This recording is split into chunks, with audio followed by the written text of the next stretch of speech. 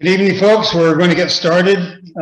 Thank you for those who are virtual and for those who are here at the Creek Meeting House. We are glad to have an in-person this time, and we hope to have many more of these, both virtual as well as in person. So thank you all for coming. I'd like to introduce our first speaker, Crystal Middleton. Crystal has an MPA in MSIS and was recently the programming coordinator at the Clinton Community Library, where she organized adult, teen, and children's programs for patrons in the town of Clinton and surrounding areas. Her prior work included not-for-profit work in the fields of education, health, and services. Crystal lives in Poughkeepsie with her husband, 4 daughters, and her many pets. She has just started working in the position of head of user and technical services for the Poughkeepsie Public Library District. We welcome Crystal. Thank you.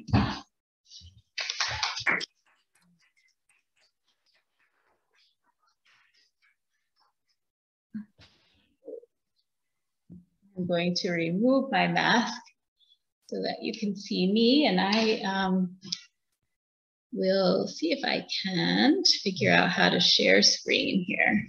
Sorry.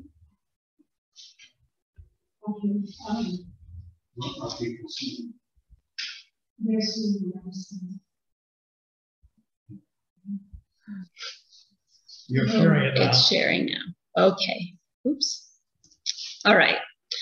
I just want to give you a sense of what this whole project was about. So I did my library degree last year, and my capstone project was to create something where I collaborated in my community.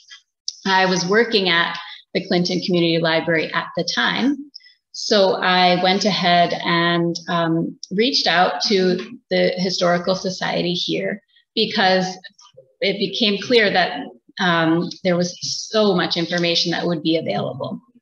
So what I'm going to be sharing with you is the final project.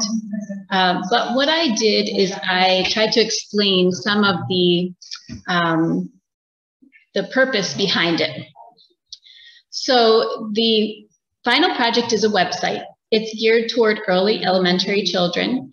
And what we decided after meeting with some members of the Historical Society was to focus on Clinton, New York, 100 years ago. There is so much information available. So this felt like a good time period, and we had plenty of material to work with.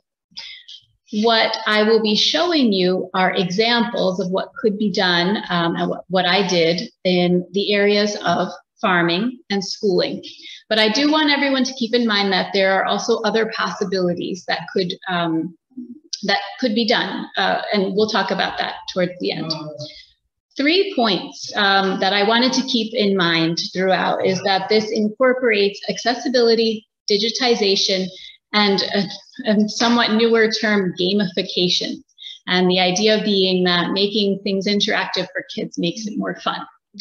So this is a little bit more about those 3 points.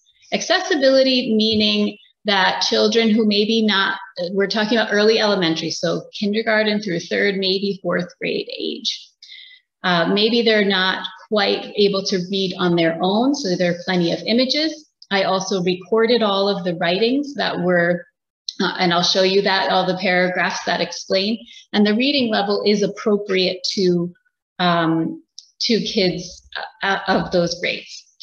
Digitization means we preserve the items by making sure that those primary resources aren't being touched and taken out by all these little kids, but that they get to see it on the screen and they can blow it up and get an idea. And then the way that I chose to gamify this project is to ask kids questions, and I'll show you what that means. I just wanted to make a little point that It's not achievement based. So the children are not asked to choose, you know, between multiple choice questions. They don't get any points or grades at the end. It is all meant to be fun, and they get to choose where they go within the website. I have a little asterisk here. This could be made more interactive if there were additional resources, funding, for example, or other tools that I may not know how to use when it comes to building websites. I may be a librarian, but that's not my specialty. So here's what the website looks like when you open it up. It starts off, yes, pause. I'm sorry, we have to interrupt for a moment. The people on virtual are not seeing the whole slide. They're missing the left-hand side of the slide. Just give us a second to see if we can get that. Let me stop share and then come back to it, maybe? Yeah, that might try. Let's try that. Okay. Thank you, thank you. So share screen. Is that better? Yes. Okay. See, I didn't look over my shoulder. So sorry. Okay. Who knows? We're all learning something new today. So this is what the site looks like when you open it up. As you can see on the left-hand side are the choices. We're on the home page right now, and there are those two farming and schooling links. They're also available right on the home page if you click on the milk jug, the word farming, or the schoolhouse, or the word schooling. So lots of options for kids here. And then I need to figure out how to advance said slide. Let's see. Okay, this is what happens when you click into the farming page. So now we've moved into farming. There is a little description. It's very small, but I wasn't too worried about it, because if you click anywhere on the picture, it should work. That if that little, it looks like a tiny, tiny set of earphones on the top right corner of the picture. If you click there, is my voice reading that paragraph aloud. So kids who are just learning to read, they can follow along, they can listen to it and not have to be able to read the whole word vegetables. However, I did keep the languaging, as I said earlier, age appropriate as best as possible. And then when you go down on that page, this is just scrolling down. This is like a guessing game. So that's the gamification of this portion. Now, some of these items may look familiar when you hear from Bob later, because all of these photos were taken at Primrose Hill Farm. So the first item is photographed, and then the second next to it in a grid going down. There are several. And what I did is, just for the sake of time, show one example. If you click on the blue dot, which actually, when you're on the site live, it pulsates, so it grabs kids' attention. Then this pop-up comes up, and it tells you what it is. So you can first guess what it might be, and then it explains. And again, there is a little reader, so you'll hear my voice reading the words as well. Again, because of things like the word refrigeration, a child might know what that means, but reading it out might be harder for the littler ones. Excuse me. Then the other page that I fleshed out is the schooling page. And these photos all came from the Historical Society, thanks to Craig. So again, you can click on the little tiny earphones, the photo, and hear me explain. And then the gamification is, this is like a yes or no question, game. So there's a question under each, with each image. School chores, would you want to do school chores every day? So here are these kids standing next to a water pump. If you click on the orange pulsating dot, this is what comes up. Excuse me. A little pop-up comes up with a water jug, and it explains, and again, you can listen to my voice reading this to you, students having to do a chore, even at school. So what I wanted to do is also talk to you about what could be done with this website. So it might be great fun for you to go to, or a child you know to use, but I wanted to put it a little bit more into context. So we have the option to use this website in a library. You could show it on a screen the way that we are today to some kids, do some of the clicking together. You could give kids some information, a pamphlet or a postcard or something that gives them the website, or even sending it to them after, thanks to them having registered, they can get an email link. Similarly, a local history program through the Historical Society could have this being one of several options that are kid appropriate that could be shared.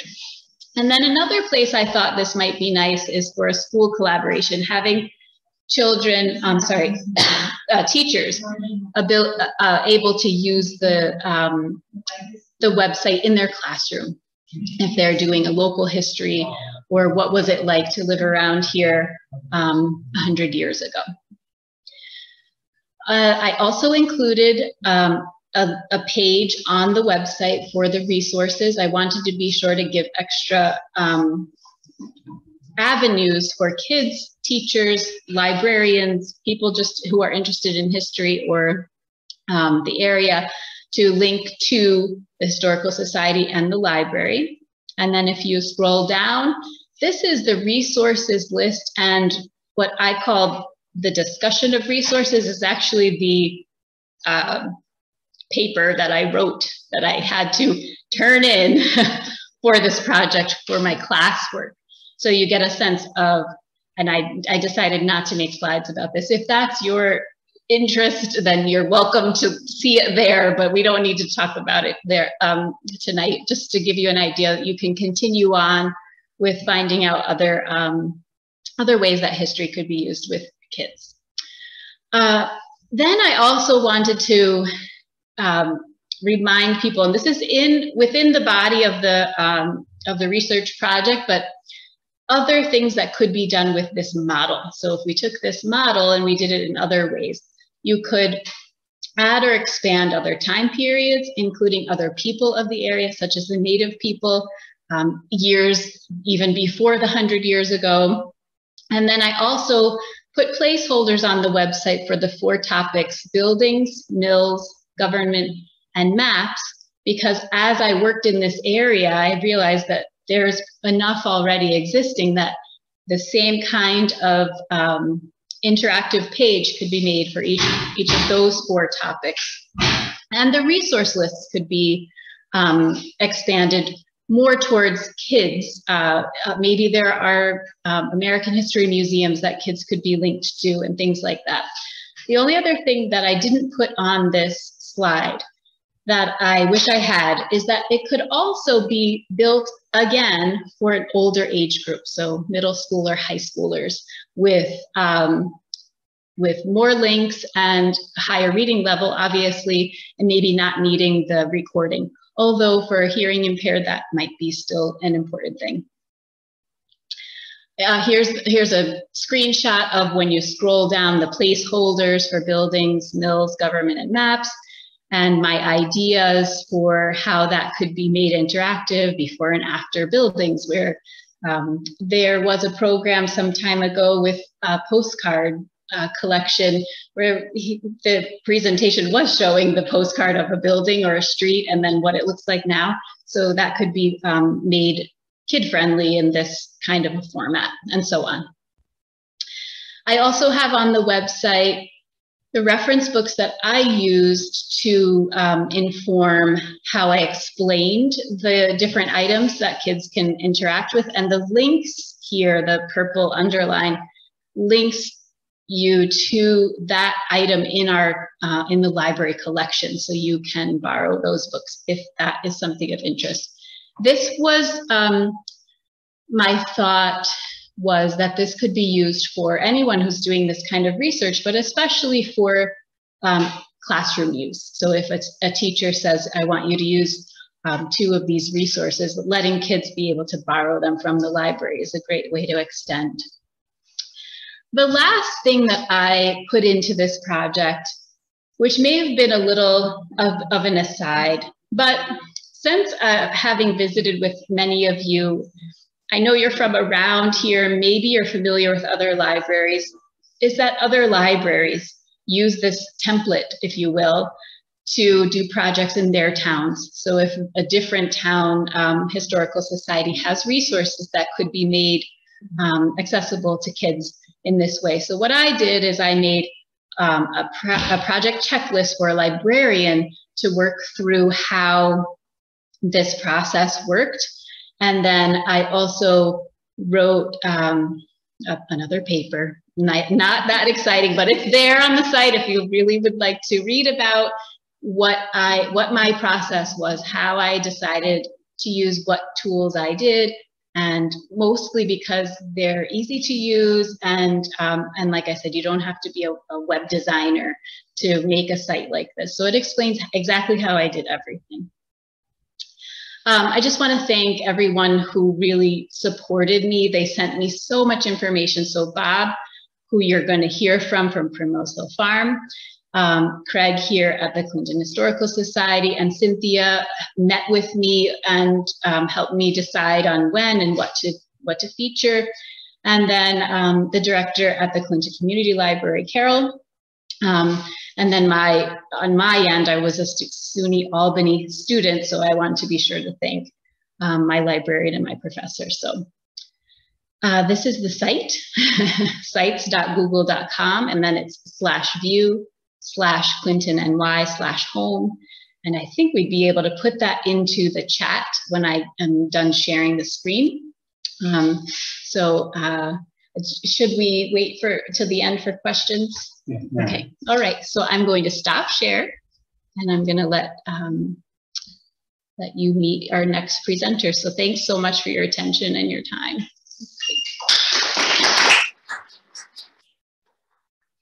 Do your questions. Yeah, you want me? Oh, now. Oh, okay. I think we misunderstood. So questions at the end, meaning now at the end of my piece. So does anyone have any questions? Do you have any questions? Did you use children as a focus group to see how they interacted with this? Your daughters? My kids are, okay, so the question is, did I have any kids who actually use the site? My kids are a little older than the focus group, but yes, they did try it out.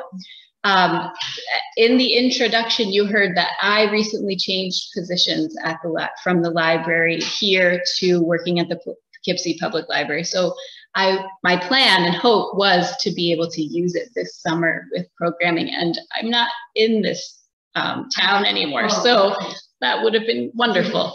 And also, maybe finding time to build out the other topics. But it's there and available to be used. I don't hold it so close that I feel like it can't still be done. So we'll see. Thanks. Any other questions? Do we have any chats, Barbara? No. No, okay. Okay. All right. So I think you're good. yeah. All right. Now I'm going to pass it. Thanks so much.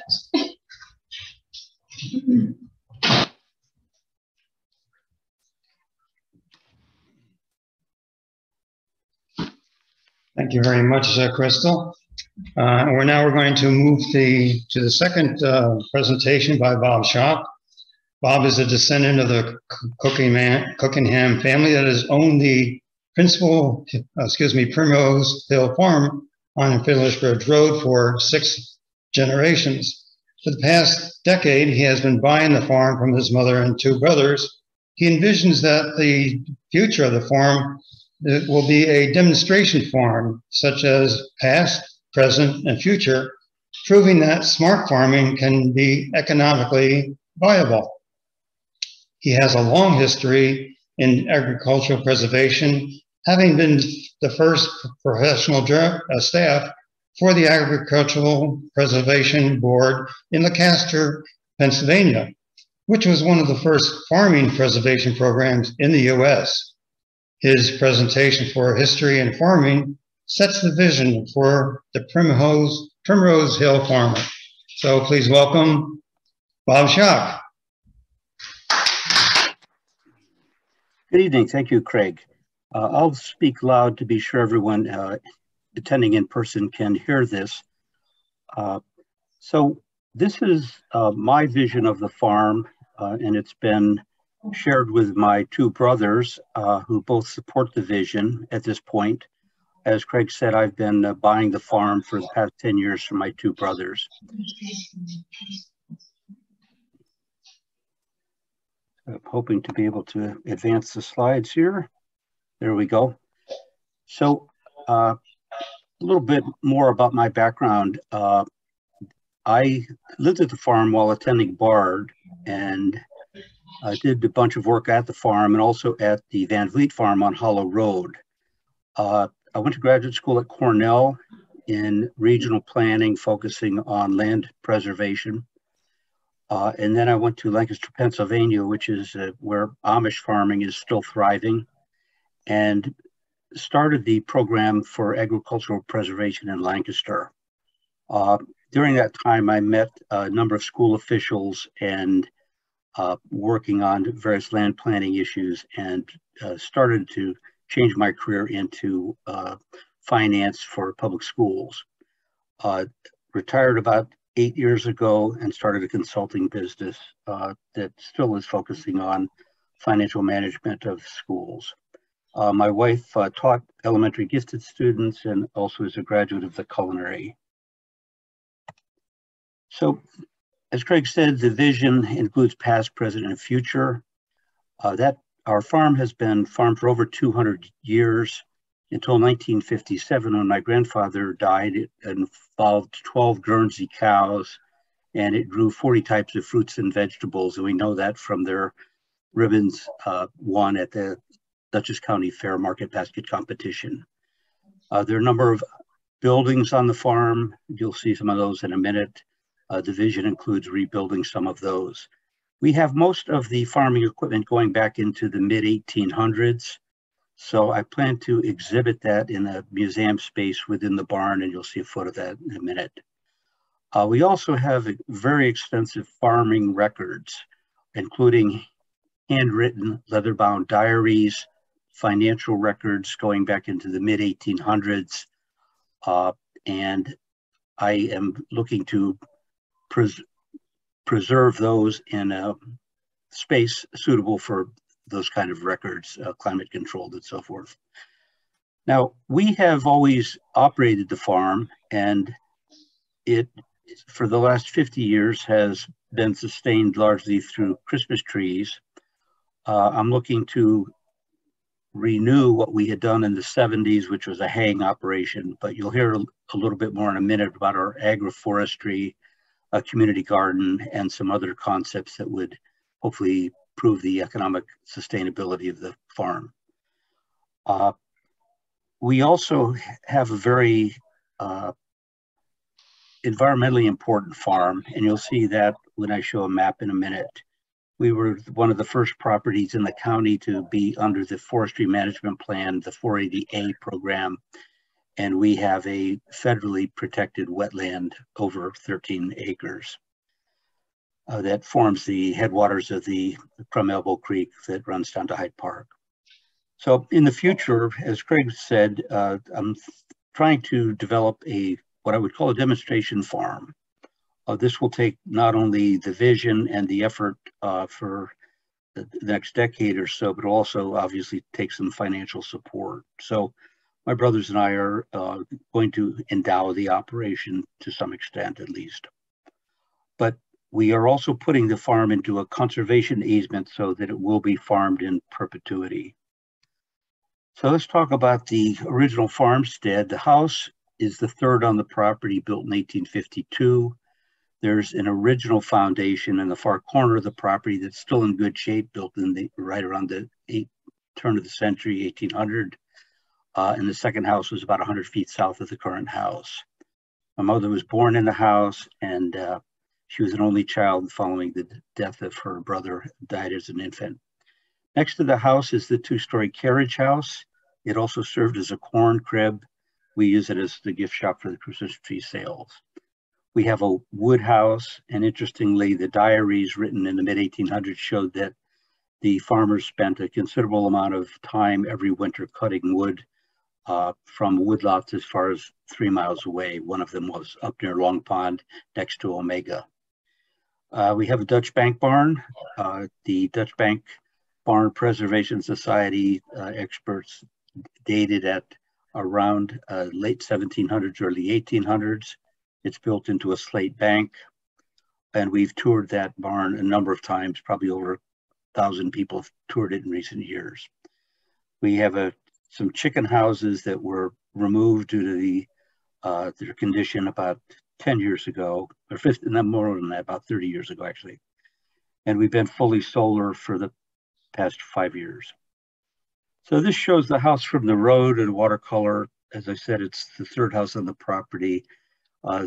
Considerable restoration has occurred. It needs further modernization at this point in time, including new drain fields, and it is both heated and cooled with high efficiency equipment, which provides air conditioning provided by solar. This is the bank barn. The picture on the left shows the large barn, and to the left side of that is the slate bank that it was built into. So the photo on the right shows that bank, which is elevation change of as much as 15 feet from where the photo was taken, allowing the farmer to take a wagon full of hay, loose hay at that time, back it into the barn, and then just spill the hay off the wagon into the sides of the barn. The second floor just goes down the center of the barn and leaves a bay about 12 feet wide from the wall into the flooring on the second floor. What that means is the whole barn could be filled up along the sides with hay. This is before baling of hay. So this is another watercolor of a chicken house that was one of about 5 on the property. We plan to rebuild that. Also plan to rebuild the ice house, which was small, sitting about 100 feet from that chicken house. There's still an outhouse foundation, probably rebuild that. And there was at one time a cider mill. The carriage house is 2 floors, needs some structural work and some renovation, as does the wood house. So here is the bank barn. So what we're going to do on the left side, from the ground level up to the roof that's open, about 12 feet from the wall into that second floor roof, is to use that to display the older farm equipment. We've got quite a collection where we will assemble it in that area, suspend some of it from the existing beams, and that will take the farm equipment from the early 1800s and allow it to be displayed. Then on the right side is a milking barn addition, 2 floors. That's where 12 cows lived. And that will be turned into a 2-story guest house, approximately 2,000 square feet. And that's where there will be 3 bedrooms, and that'll be climate controlled, and the historic records and other things will be kept there. The other work on the immediate historic farmstead area around the house and barn will be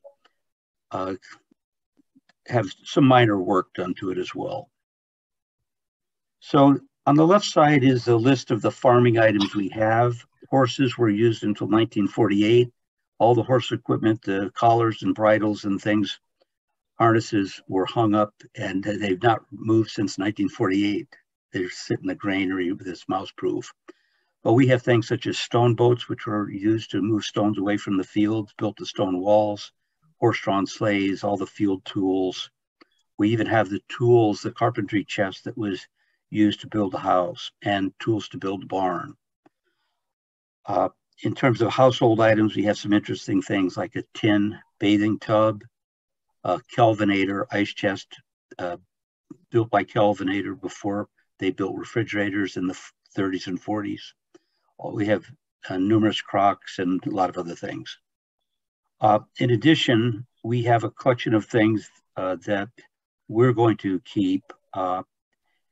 And interestingly, we have a puzzle collection with hundreds of puzzles, metal and wooden interlocking piece tavern puzzles you may be familiar with. We have hundreds of those, as well as hand-sawn jigsaw puzzles. We have all the documents. Two of the more interesting ones are an 1850 sale of farm items by Philip Cookingham and Harlow Cookingham when he was tax collector for Hyde Park, Rhinebeck, and Clinton. We have all the tax records going back to when the IRS started and the financial ledgers, a lot of correspondence. We also have the deed to the Federal Aviation Administration for a beacon light that sat on top of the high hill behind the barn.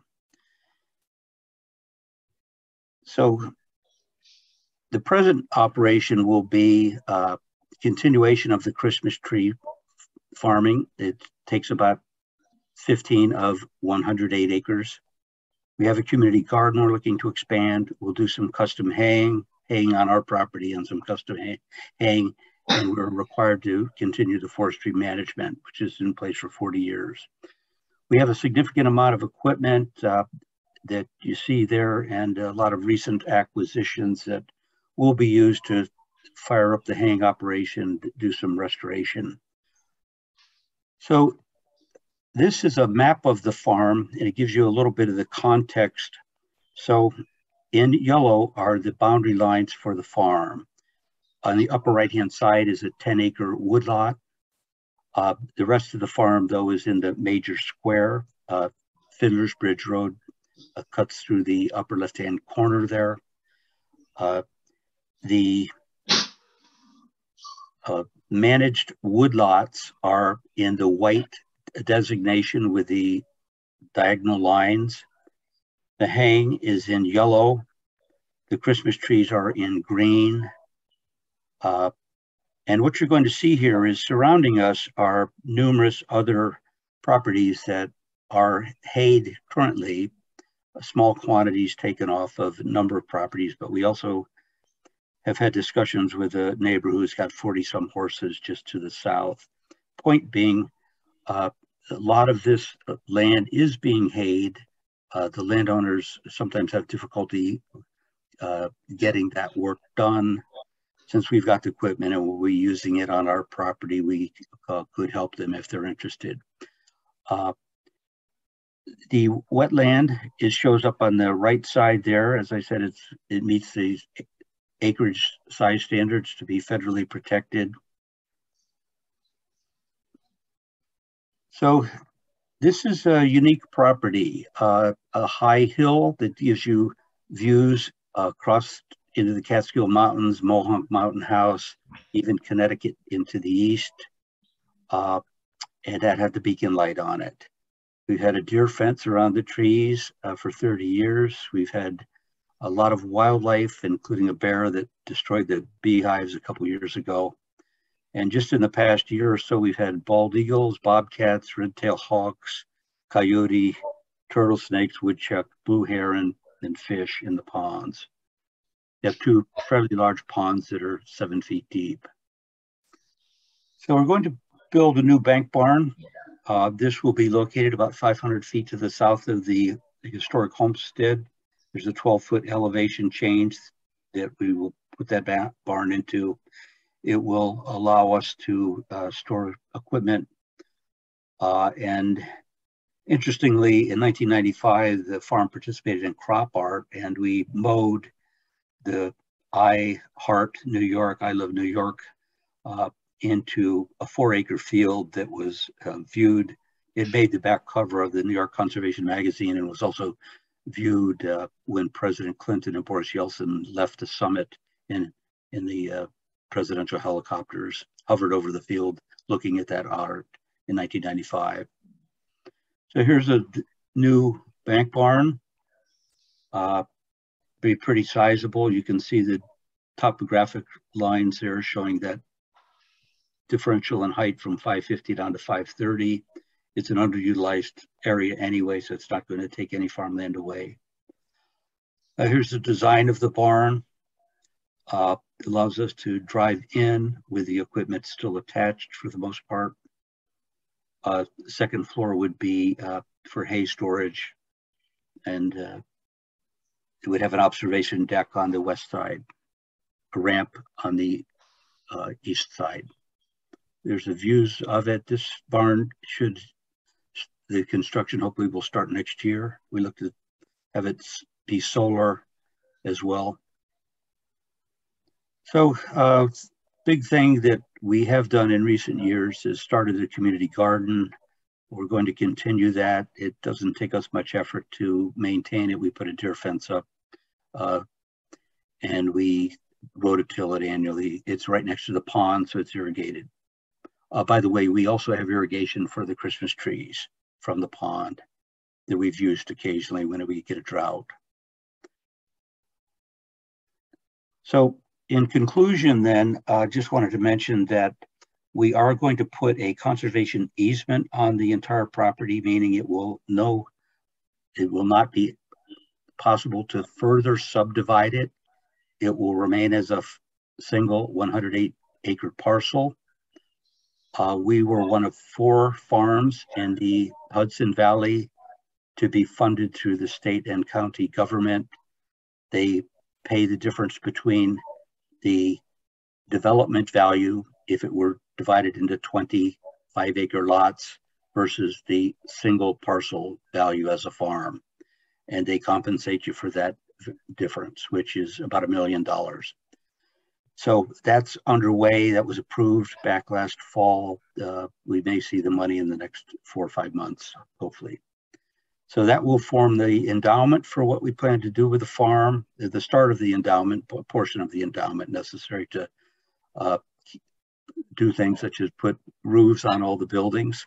One of the reasons we have these buildings is good roofs were put on these buildings 75 years ago, and they've been maintained. So there's a lot of obviously expensive maintenance on a property like this.